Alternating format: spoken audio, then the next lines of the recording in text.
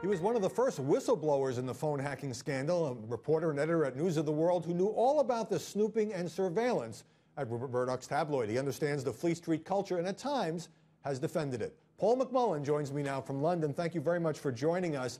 You didn't engage in any phone hacking yourself, but you certainly knew about it, went along with it, I guess one could say. Is it morally wrong for journalists to tap into the voicemail of some celebrity or royal family member? Well, I've always said no. My argument is, you know, if you want to have a free democracy and an open society where politicians behave well, you've got to have a press that is allowed to stray into the area of the dark arts, i.e. not the illegal area, to catch people out, because fundamentally you don't go to a politician and say, hello, I'm a News of the World reporter, are you fiddling your expenses, are you having an affair with your secretary while presenting yourself as a happily married man? You've got to be cleverer than that, you've got to catch them. So I think that's the public interest defence, that sometimes it's in the best interests of the country to have, I mean, after all, who polices the police and who polices our politicians if it isn't a free press? And but if journalists, however aggressively, are going to try to police politicians and the police and other segments of society, don't they also have a responsibility to obey the law?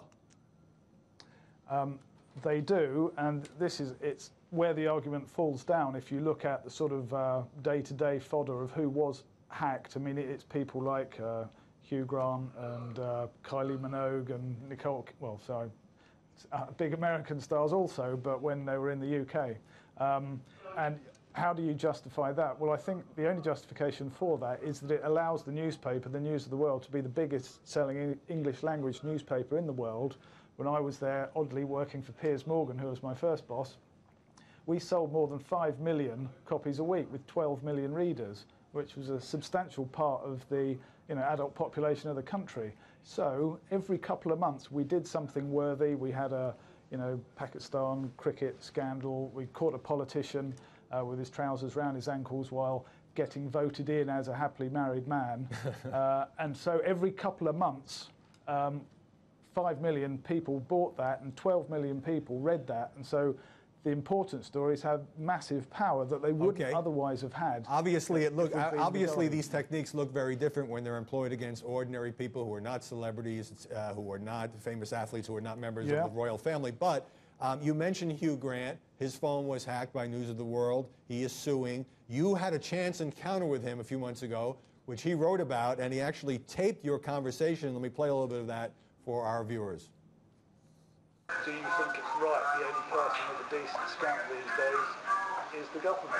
Whereas 20 years ago we all had a go. I mean, are you comfortable that the only people who've been listening to you now are, MI5 or MI6? But just celebrities themselves, you would justify because they're rich?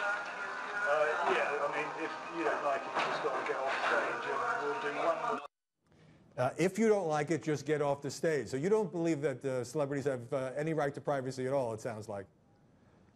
Well, fundamentally, I mean, if you hire a publicist and ask him, can you get me in the movies in any way possible? Can you get me in the magazines in any way possible? And can you get me in the newspapers in the most favourable possible way?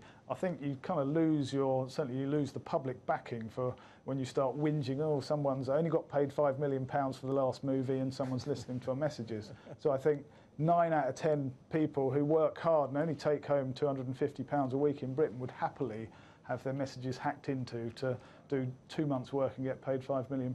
So in light of your views on this, Paul McMullan, why did you decide to blow the whistle and go public about the phone hacking at News of the World?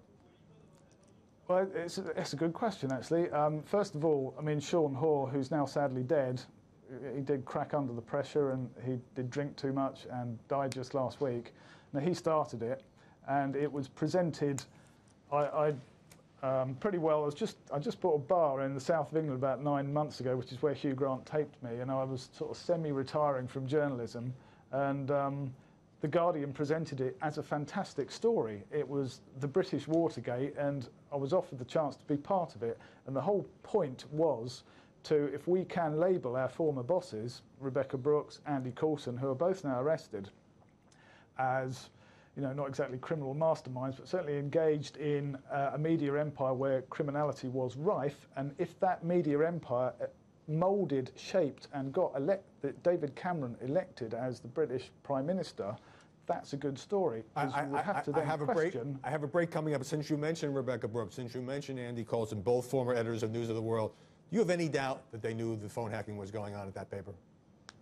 No, I have no doubt whatsoever, and it's only, I've got to say, Piers Morgan was also my editor, but in that time, in 1994-5, it wasn't illegal. You could just sit outside someone's house and tap into their phone conversations and record all of it, and also look at their messages.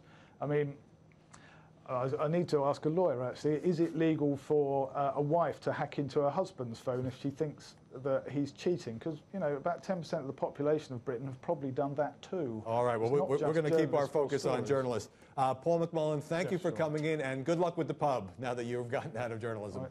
We appreciate it.